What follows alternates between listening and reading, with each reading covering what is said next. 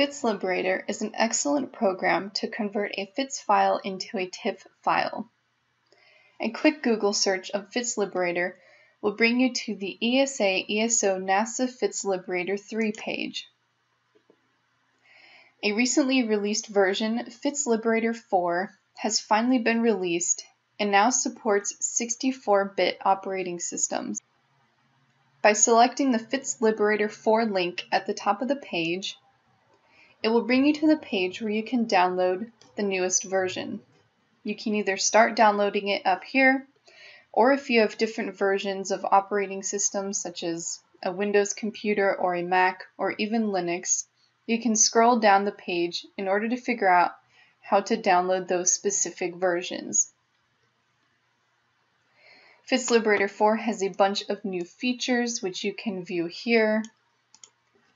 Once you have downloaded FITS Liberator 4, go ahead and open it, and let's explore. It looks a lot different than FITS Liberator 3. A lot of the same features have been preserved, but the scaling for the dynamic range has been whittled down to only 3 options. The white clipping and black clipping options are still down here, along with flip image. And in order to import a photo, you can select the image here in the center, or select Open FITS File. The image will often start with the linear scaling. I prefer to use A-sin-H in order to make it a bit more easy to manipulate my black and white levels. Using the black and white sliders, I can choose how much I would like to include in the image. Even though the image is pretty dark here, there is no green or blue to signify black or white clipping.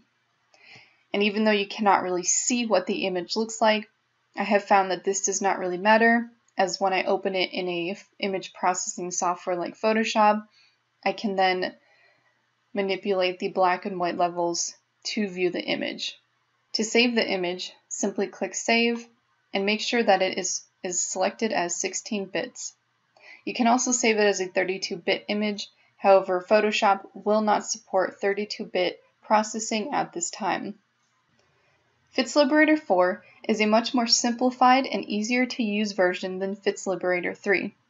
Although it does not have the same dynamic scaling range as it did before, the fact that it supports 64-bit operating systems means it is a much faster and easier to use program. However, I also do keep a copy of FITS Liberator 3. I found that the images come out exactly the same, and that having less scaling ranges makes it a little easier to decide which one to use.